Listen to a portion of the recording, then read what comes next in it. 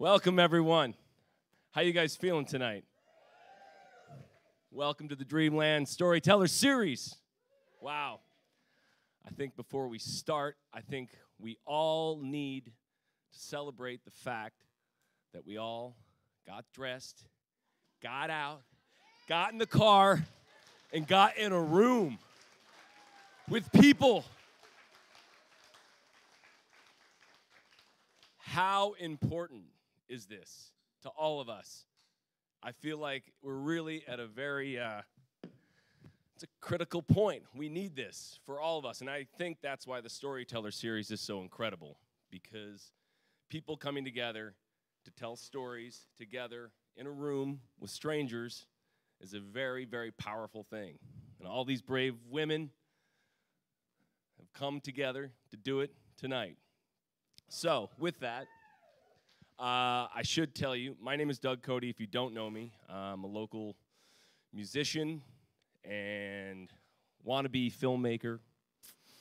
I had a podcast at one point, Nantucket's first podcast, and called Inside the Whale. I like to think I lit the fire for everyone to start doing. That's what I tell myself. But I live out here, been out here 13 years with my wife, Amy, who's here tonight,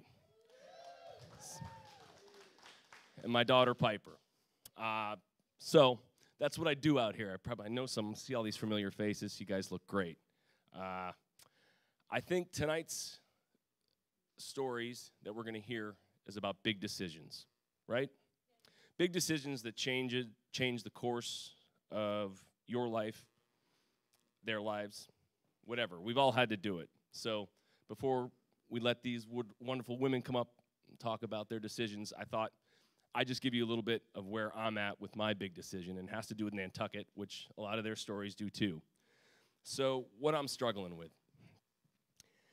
I feel there's a lot of undercurrent in the last 2 years since I've been out here. There's a little negativity about Nantucket. You hear it, you know? People are bitching. They're bitching, you know? Oh, I can't do it. How are we going to get a reservation? Everyone's got a gripe, and everyone's got a trigger out here. I don't know. My trigger is construction. They're building out in front of my house, and every day I drive by and I see what's going on. They subdivided the lot, and I drive by the next day. Oh, of course, they're putting in a pool. Where's the water going to go? What are we going to do with all this water? How are we going to get the water? You start focusing on these little things. All of a sudden, I'm bitching about the take it or leave it. Of course, they're not open Monday, Tuesday. This is ridiculous. Of course. Meanwhile, the take it or leave it is the most organized I've ever seen it. They have an employee there. Someone to help you.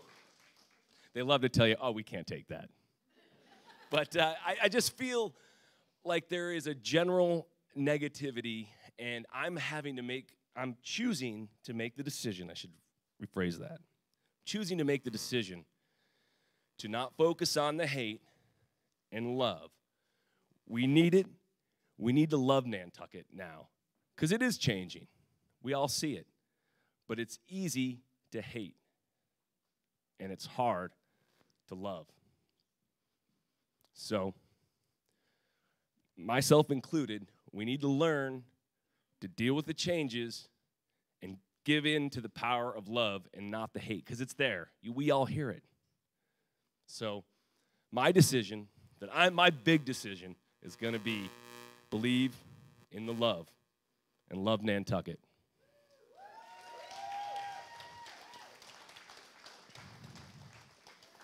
So with that, we'll bring up our first storyteller, Miss Sassy Nash. Come on up, Sassy. I think it's, how do you bring it down? Like that? Hello. I'm a short person. All right.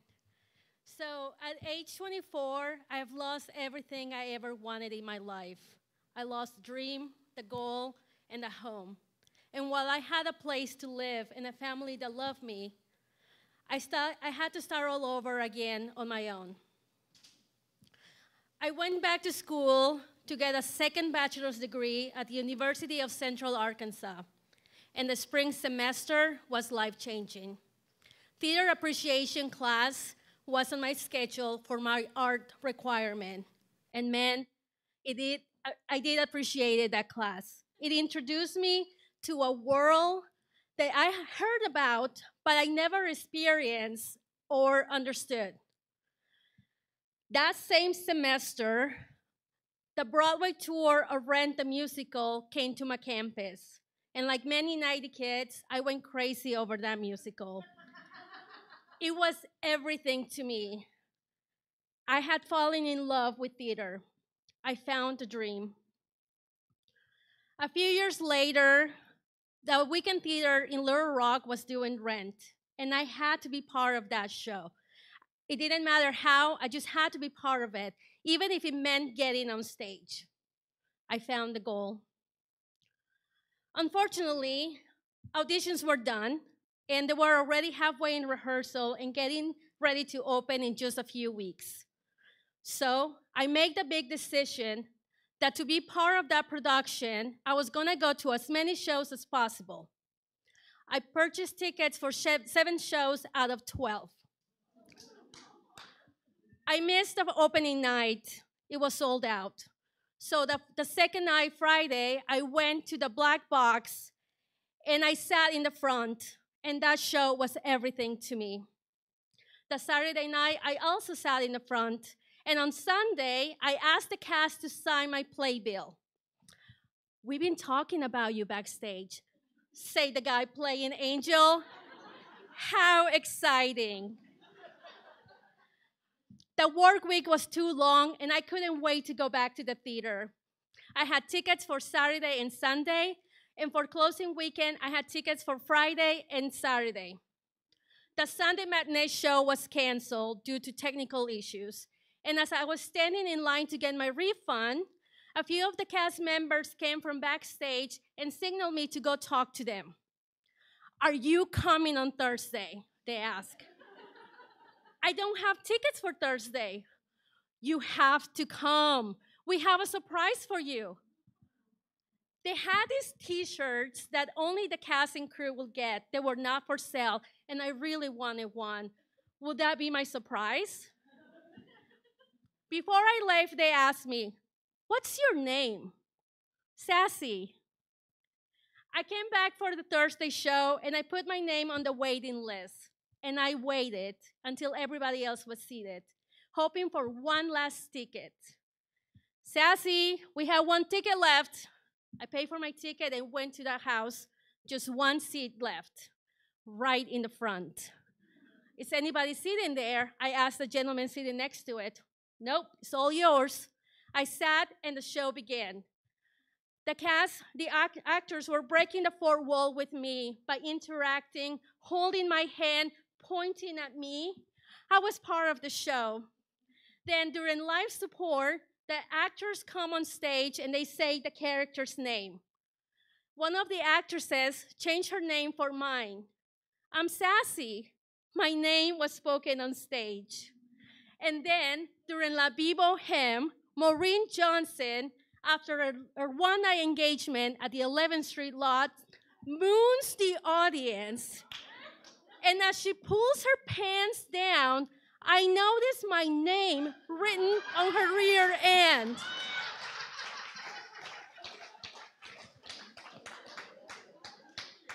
Sassy rocks.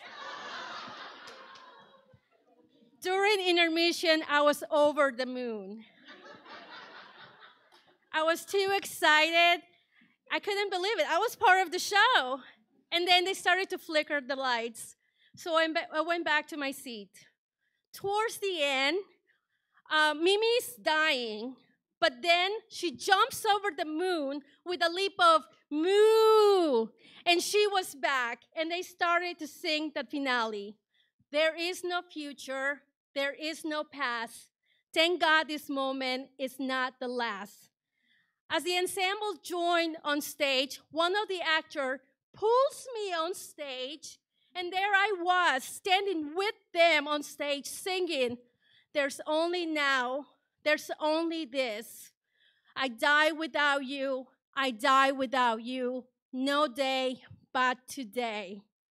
The guy playing Angel comes back on stage for the bows, and he gives me a t-shirt that only the cast and crew will get. I was so excited that I couldn't sing Seasons of Love at the end. As the audience was leaving, the actors hugged me and finally introduced themselves to me. I went to see the show twice more, but that was not the last time I was in that theater. I started working with small jobs, and then the next summer, I was backstage working as a production assistant.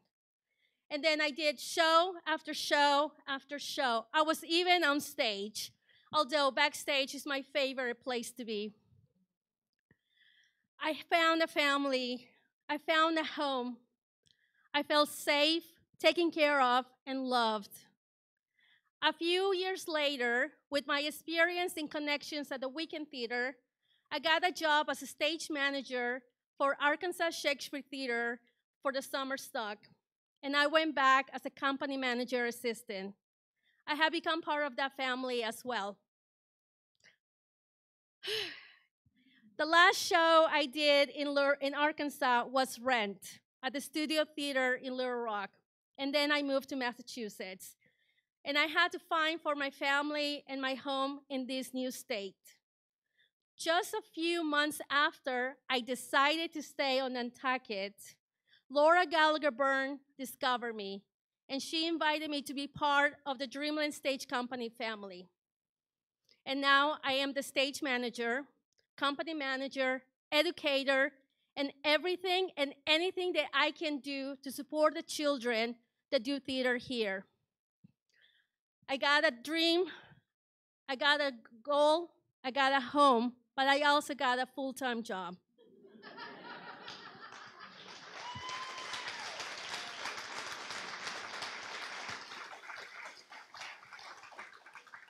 I get to do what I love for a living, and all because I decided to be part of a show because I had to do it. I had to be part of it. I had to be part of the magical world of theater because I die without it. No day but today. Thank you.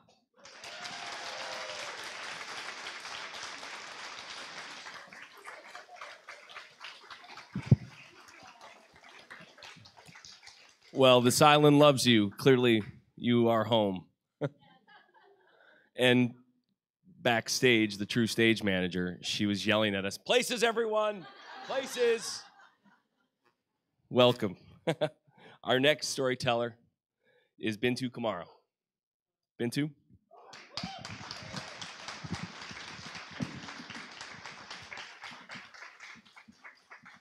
All right. 5,000, 2,500. No, just kidding. Oh my God. There are no mantras that could take this feeling away. So, here we are. Yeah, so when this came around, I thought about telling a story, and everyone thought about, the more I thought about it, it was like, oh, tell the story of how you ended up in Nantucket. And I'm like, I had no master plan. It was just like, I just had a thought, and I was kind of creating a moat between myself and my expectations, I would say. After college, I graduated, and I lived at home, just working. And yeah, one day I decided I'm going to move to the closest place to paradise that I know. And I did it, moved here, and just never looked back. When I got here, I got a job working for an amazing company with amazing women that took me in as family, and life was great. Fast forward a few years, I'm still gardening, frolicking in my fancy gardens, and I get a job opportunity. And all of a sudden, it's like my world came crashing down. It's like, what do I do here? I'm in a great place working with great people that I have dinners with, that I have holidays with. And I couldn't, I just couldn't leave them. And I'm just like, what is going on with me? Like, this is a great opportunity. You could turn gardening into a career, and why can't you just take that leap? And I'm like, okay, so this is what's happening. I had completely intertwined my personal and professional relationships. Like my sense of identity, my self-worth, everything was tied into that job, into those relationships. So leaving it, I would have to start over, and I would have to put myself out there again and rely and just pretty much start over. And I wasn't sure if I was ready for that. So of course, there goes a moral conundrum. It's like a week later, my boyfriend is like, okay, I understand you are selfless, all of these things are great. You take care of your people, but at the end of the day, who's gonna pay for the roof over your head while you sit down and enjoy your moral cookie?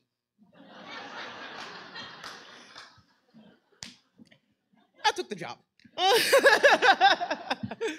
So yeah, but I realized where I picked up that behavior from, because at the end of the day, I was a people pleaser. I just never wanted to let anybody down. I felt like leaving that job and focusing on my own future somehow was letting somebody down. And I picked up those behaviors as a kid. See, I grew up in West Africa in a culture that is very community based. And you're expected to contribute, and there were consequences if you didn't. If you did, it was great. If you didn't, you got judgy eyes. Really, really, really stern judgy eyes. And so, being the youngest of a huge family, 6 kids, much younger than everybody. So pretty much anything that went around the house, people just, adults love to download their manifestos on children. Please stop. Everyone just tell me everything, and just, of course they assume that I'm too young to understand. So they would just download the information, and I would just go around behind their back and play bin to fix it, because I'm like, they don't know what they're doing. They don't communicate well, so let me just get in there and fix it myself. So I just spent my entire life fixing the adult problems in my life, because it was much simpler to do it myself than to watch them all just butt heads and communicate poorly. So I'm like, all right, so note to self, stop doing that. So I took the job, and making that decision basically rewired my brain. It changed the way I approached everything, the way I approached my relationship, my motivation for things. Instead of doing it, now I'm helpful just for the sake of being helpful. I do things because I can. If I can't, that's fine. I have zero expectations, not even low expectations. I have none, because all expectations lead eventually to disappointments. So now if something good happens, bonus, kudos. Something bad happens, c'est la vie. And that's kind of how I've decided to move forward in life. And so far, everything has been great. I work for a great company. I'm surrounded by great humans. I have awesome relationships with all of my family and friends. And yeah, and that's it. I live one foot on the beach and the other in the Milky Way. And that's how we shall stay. Thank you.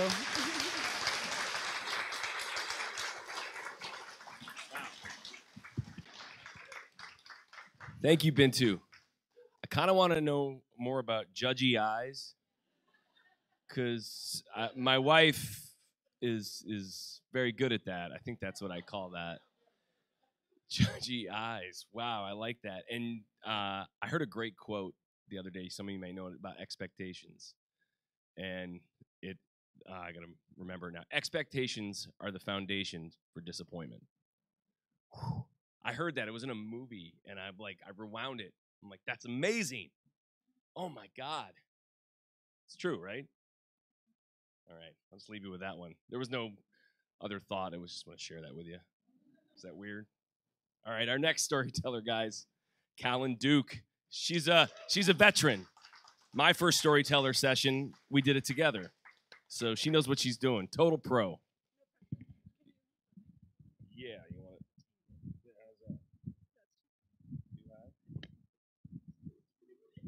This is an Abbott and Costello bit. How's that? I think it's perfect.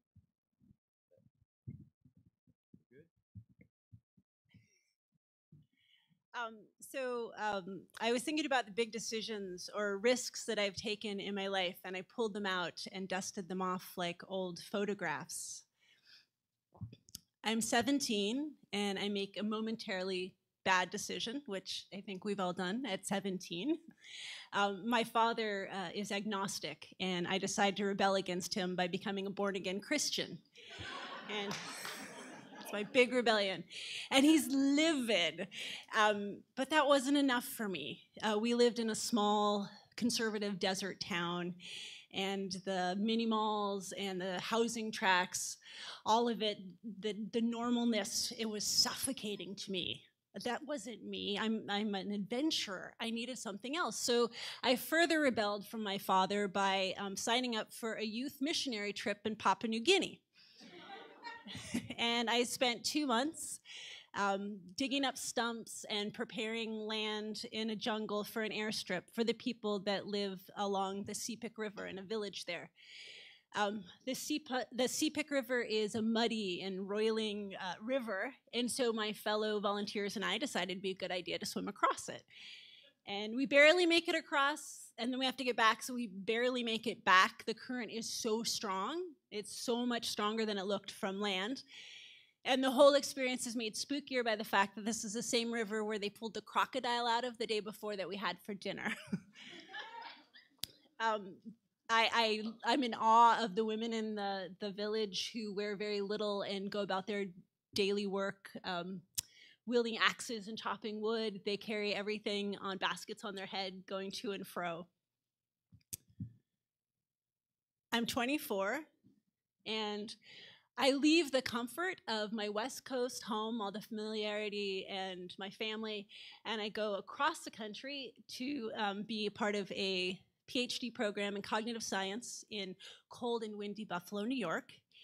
And while I'm there, the 2 years that I'm there, myself and fellow graduate students talk about children's language acquisition without a child in sight.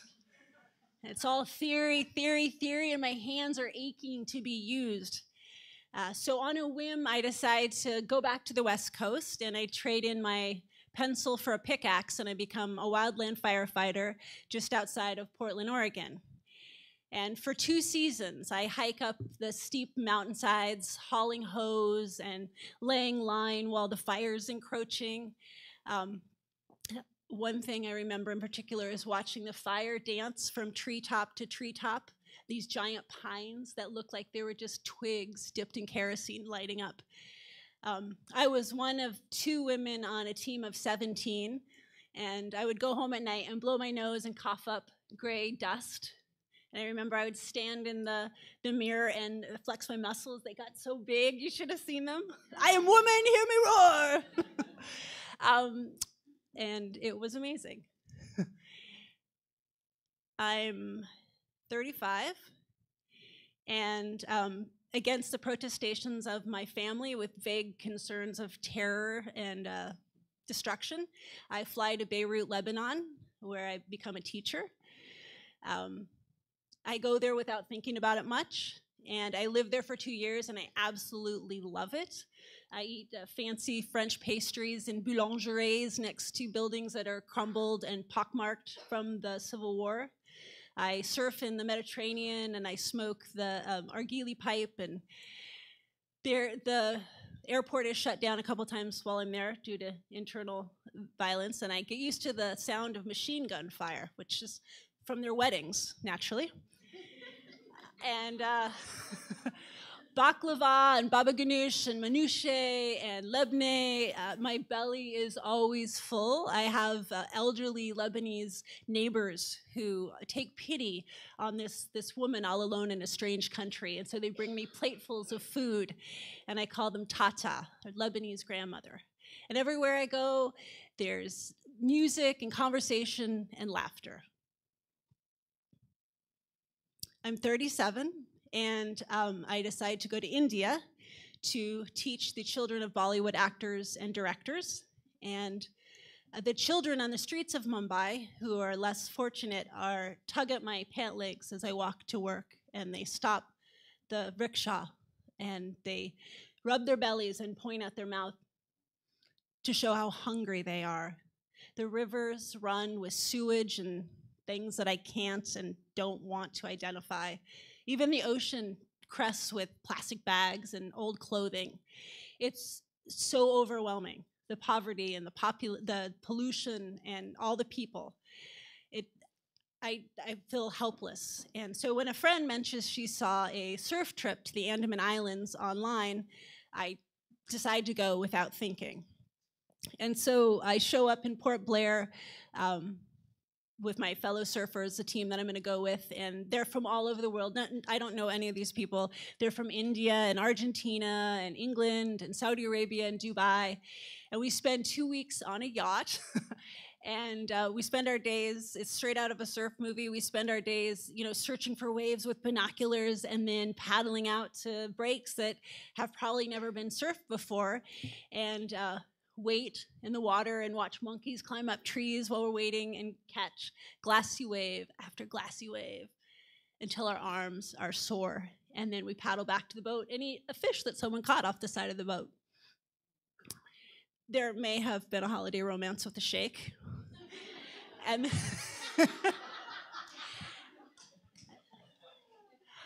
I'm 48, and I live in Nantucket. And I meet a man from Sharon, Massachusetts, on a dating app during COVID.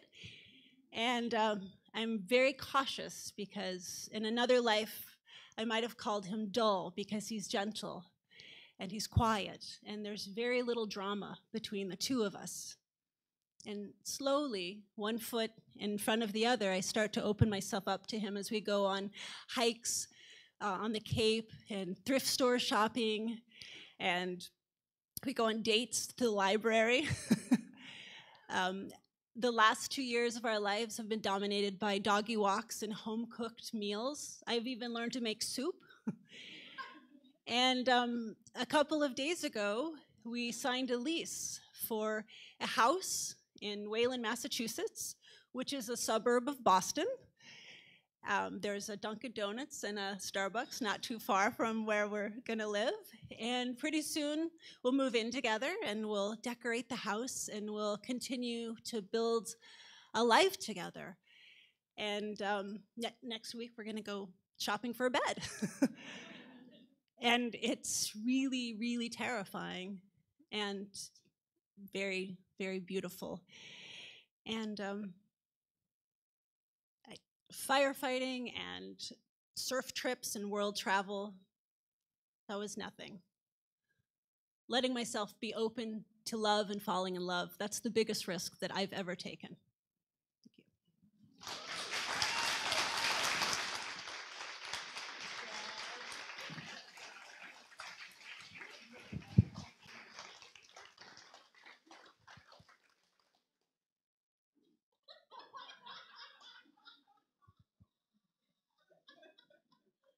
All right. Love. Theme, right? But you're leaving Nantucket. Oh, that didn't tie in with my little thing. But congratulations. Because when you feel it and it's real, it's good, right? Everyone deserves to be good and loved. So congrats. All right, our next storyteller, Cavell. Cavell Madison. She's a familiar face here on the island. She needs no introduction.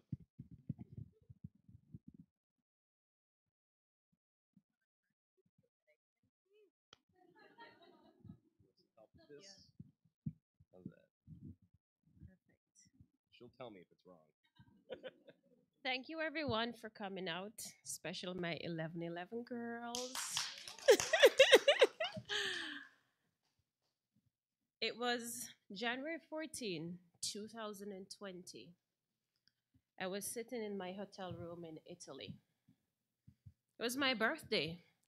I was supposed to be celebrating with some friends, but I sat there crying. I cried tears of joy because for the first time in my life, I felt like a burden was lifted off these tiny shoulders.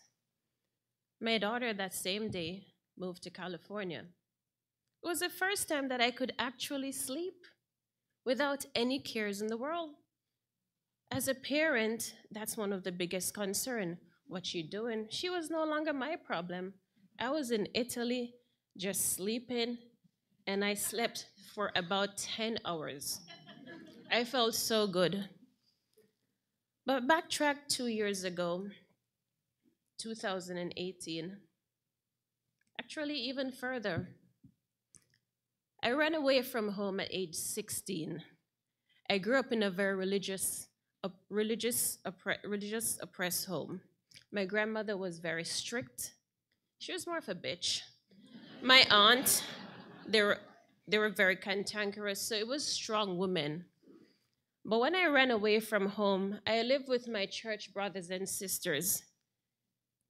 I was known as a country bumpkin, very ugly, just like not the most attractive person. No one wanted to be around me, but one thing with me, I was determined as hell. If you tell me that I couldn't jump in that hole, I would jump in that hole just to prove you wrong. So I lived with church brothers and sisters, and somehow, as soon as someone's like, you gotta go, I'm like, okay, thank you.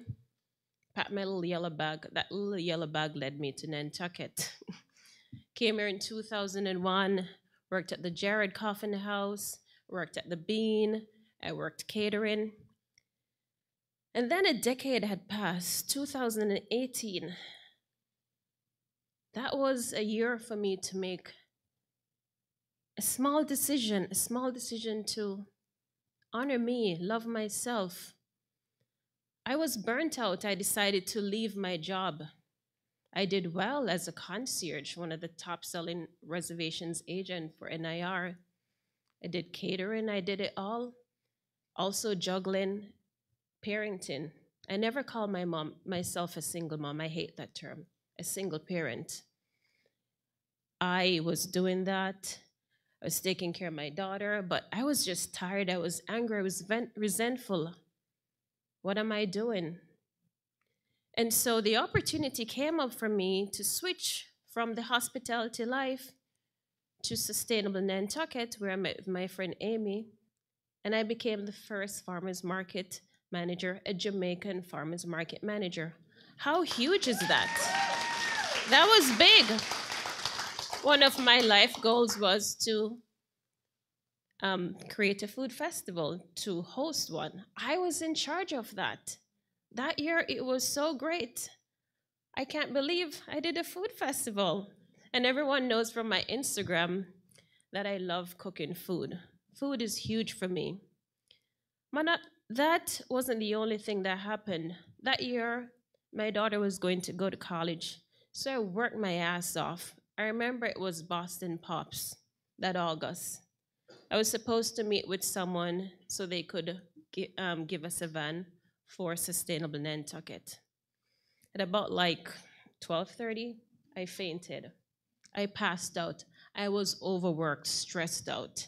They were like, call the ambulance. I'm like, nope. And they're like, if you know her, she's stubborn. She's going to drag herself to that meeting and she's going to get it done. And I did.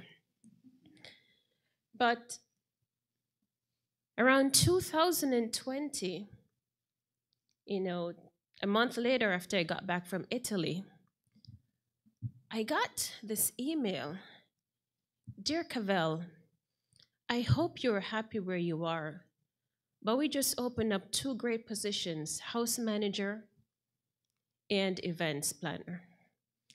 So I shared the email with Callan, who was working with, and I was like, me, Westmore Club? I don't have a bachelor's degree. I never went to college. I can't do this. And she's like, what are you talking about? She's like, sit down. And she lectured me respectfully. And she's like, go, listen to what he has to say. So I went. I was dying inside. But I listened. And I went home and I spoke with my daughter. And she's like, Mom, hospitality runs through your vein. You're the queen of hospitality. You take charge. You're not living up to what people expect of you. Everyone thinks that you're amazing, but you don't see yourself as amazing. This is your opportunity. This is your chance. So I made the decision to go forth, even though I didn't know a lot of things. And today I can say I am the house manager at the Westmore Club, an all-white country club. I'm loved, I'm respected. And yes, I ran away from home, but I ran to something great because discipline and hard work pays off. So never doubt yourself. no matter what people say. And just so you know, all my classmates who made fun of me, I won't say the rest. Thank you.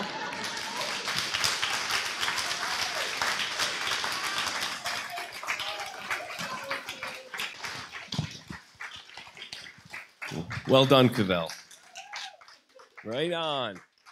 I love that. When we got together this week hearing these stories from these fine women, it was I was driving home all teared up. It was very empowering. Our last storyteller is a life coach.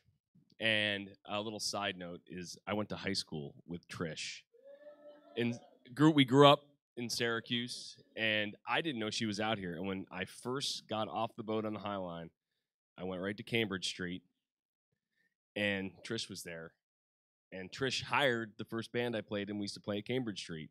So it's kind of come full circle that for whatever reason, Nantucket has a big central New York community. I didn't know that, but there's a lot of people from Syracuse here. So it kind of felt like my home, and then when I saw Trish, I was like, wow, a lot of Syracuse people. We're home, huh? So, Trish Law, everybody. Is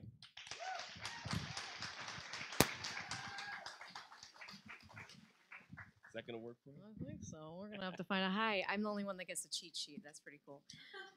Yeah, so Doug and I went to high school together. We were in a remedial math class together. So for the kids to have a resource room, look at us now. Oh my gosh, I'm so grateful to be here. I shouldn't be here. I know a lot of you know my story. I'm so excited to share this with you. So what I'm going to do is I'm going to kind of take you back. We're going to go in a DeLorean. We're going to throw on the flux capacitor. And I'm going to take you back to the first beginnings of this story to kind of make this sense of all this. So in 2000, I was just leaving Syracuse University, and I was working in a restaurant, as all art majors do. I worked at the Dinosaur Barbecue. If you've ever been in Syracuse, New York, it's the place to go, right? It's a biker bar. My parents, I'm sure, were very proud. My mom says to me, she calls me one day and she goes, you know what, I think we need to go on a girls' trip. And I said, okay. And at the time, my brother Jimmy, I'm sure many of you know him, was living out here for the summer and working. And she's like, let's go visit Jimmy. And I said, great. Now, at the time, I was working at the Dinosaur. It was a great job, and for a kid like me that was trying to pay for school.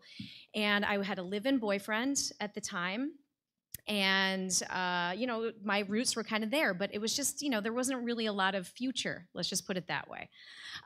So we came here.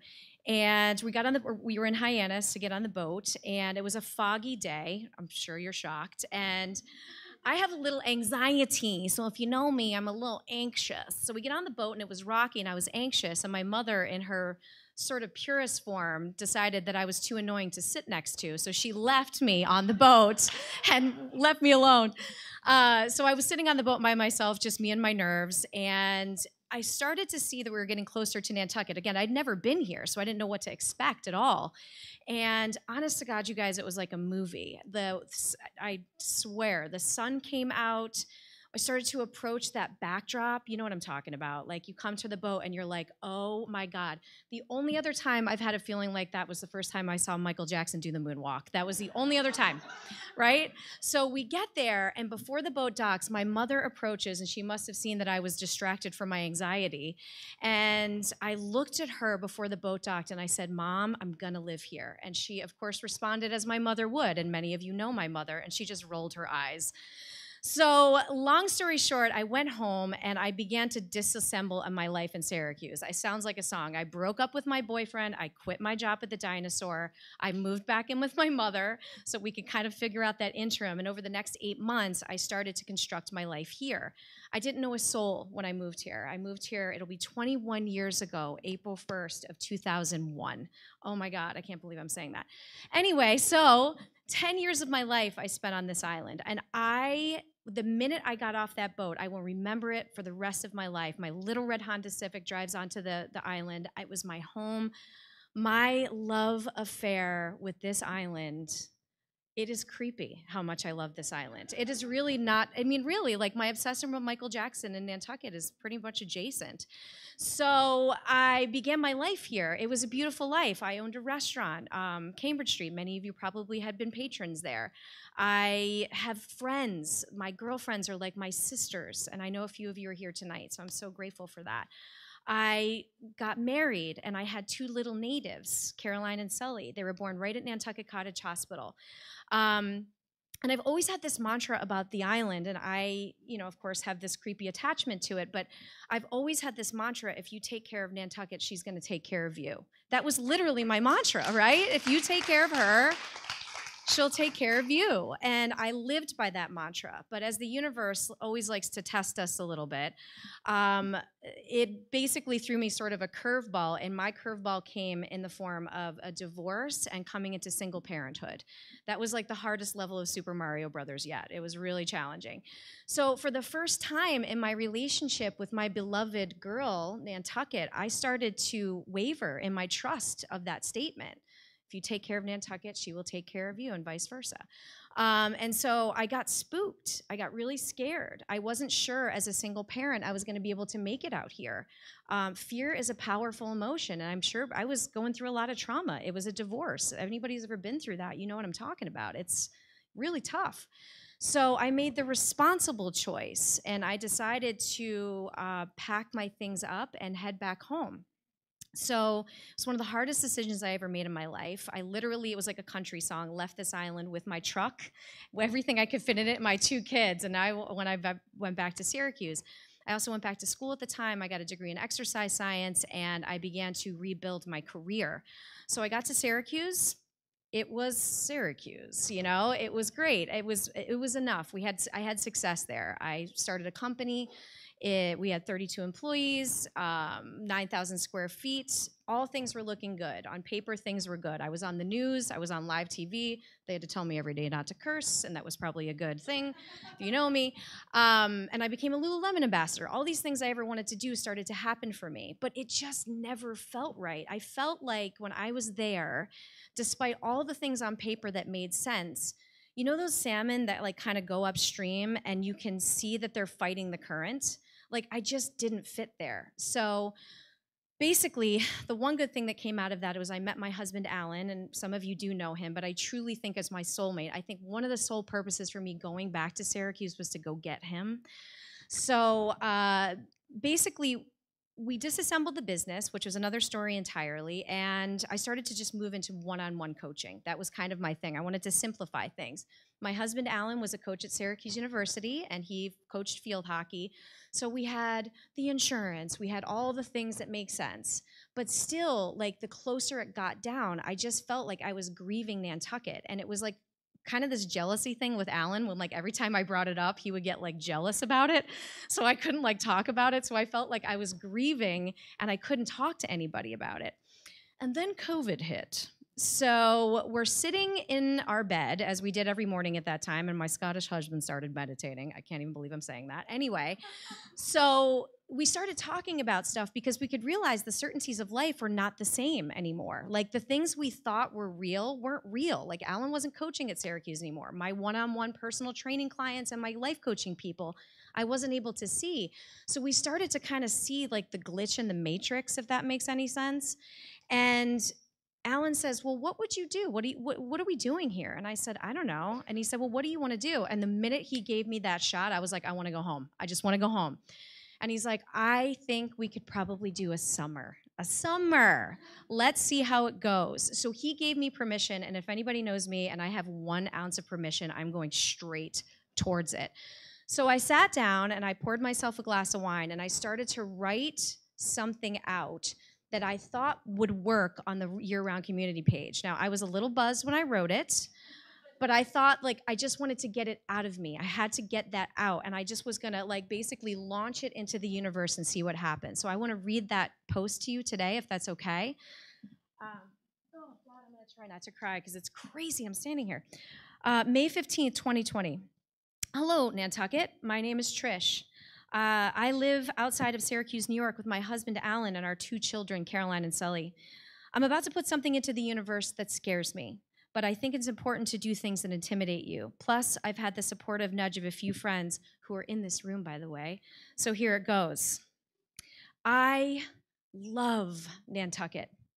I don't mean I love it just because it's beautiful or because of the energy of summer. I love Nantucket down to its complex and messy soul. I love Nantucket in the middle of January. I love Nantucket for its year-round characters because of her sometimes incomprehensible paradoxes. I love her like a person, and I think she loves me back. Currently, I'm in central New York. It's okay, like moderately okay. In other words, it's where dreams go to die. We manage here. Syracuse. My husband coaches at Syracuse University, and we are so grateful for that. I have a decent coaching practice myself. On paper, we're successful, but ever since I left Nantucket 8 years ago, I have felt like a well-meaning organ that got transplanted into a body that completely rejects it. This is not my home. It has never felt like it. Okay, why am I writing this? Before this whole pandemic began, I sat down and wrote about what I wanted. I wrote about where I felt I belonged, and I wrote about where I knew I could add value. Even if it was impossible, I wrote it. The first thing on my list was spending at least, if nothing else, one summer on Nantucket with my family. It's funny that only people who understand what the real estate market is like on this island would know how impossible that written desire could be. I didn't give a shit. I wrote it anyway. I shared it only with the people who would not laugh at me. Some of you are in this room. When COVID happened, my husband couldn't coach at Syracuse anymore. I couldn't see clients in person anymore. We were in Syracuse just being there. I felt like I was in some weird purgatory, as I'm sure some of you can relate to. It made me feel sad in a way I can't fully describe. I had to wreck it with things I hadn't in a long time. My husband and I have battled about my love for Nantucket. My children are both natives. My brother and my best friends live here. And my husband had lots of resistance to Nantucket, mainly because he felt like it contained a history that didn't include him. He's never had the chance to see it from more than an outside person's perspective. When the pandemic happened, we started to share things with each other we hadn't in a long time. I shared with him my Nantucket summer dream thing. For the first time in 6 years, he softened to it. It was a start. Long story short, this is what I'm putting out there. I'm looking for a somewhat reasonably priced, long-term, 2-bedroom summer rental from at least June to September. We're willing to quarantine upon arrival. I have the ability to work due to generous and amazing opportunities, you know who you are, on the island, if I can find housing. My ex-husband will also be on island for most of the season. My children had friends and cousins to play with, and my husband will have the opportunity to see what this beautiful community is about without all of my baggage and nonsense. We can serve Nantucket so much better than we can serve Syracuse right now, and I think it can serve us. We have dozens of year-round references. We're not looking for fancy. We need a place we can afford and one that offers us the leverage we need to show up for Nantucket. The summer season of all of this seems like a great place to start. 2 bedrooms and a bath. That's all we're looking for. Please let us know if you have anything that we should follow up on. Thank you so much. Love. So I put that out, and before I push send, I think I consumed a bottle of wine. My husband had to physically take my finger and put it onto the button so that we push send. And then I launched it into the universe. And within 2 days, we had our housing. 2 days, which is amazing. So we got here, and it was amazing, but summer was waning, and we could feel the lease beginning to come close to an end. And every single time I thought of the end of summer, I felt like I was going to die. I literally could not imagine getting on the boat and going home. So my husband can certainly feel this. It was a difficult time. And my landlord, I don't know if you know Chris and Pat Hancock, those are my landlords. She called me and she goes, "How you doing?" And I said, "Chris, I feel like I'm gonna die." And she goes, "Okay, not to complicate things, but we adore you and your family, and we would be willing to offer you the house year-round if you would be interested in staying." Now, you guys know, it's like impossible. It's impossible, right? So long story short, we accepted that offer. My husband stayed at Syracuse for another year to complete his obligations there, and we moved here as a family, all four of us, in May of 2021. So that was almost a year ago we came here. I shouldn't be here. It's nonsensical, right? If I was trying to figure that out with my head, it would have never made sense, ever. It made sense to my heart, right? So coming home to me, it was such a contrast of knowing where I belonged and where I didn't. And so if anything, at the end of this, the one thing I want to leave you with is sometimes the knowing that you have inside of yourself is nonsensical. It's not going to make sense on paper, but there's that internal wisdom that you can always, always rely on, right? And that's what I relied on to get back here and be in this room with you. And for that, I am so grateful. Thank you so much.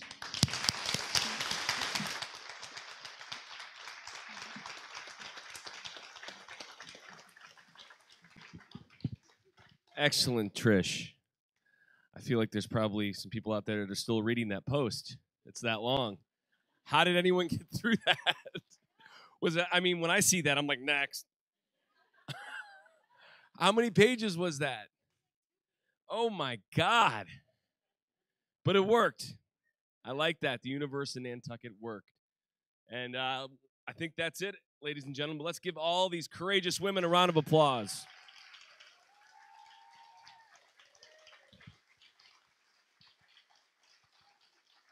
Thank you to the Dreamland, the Storyteller series.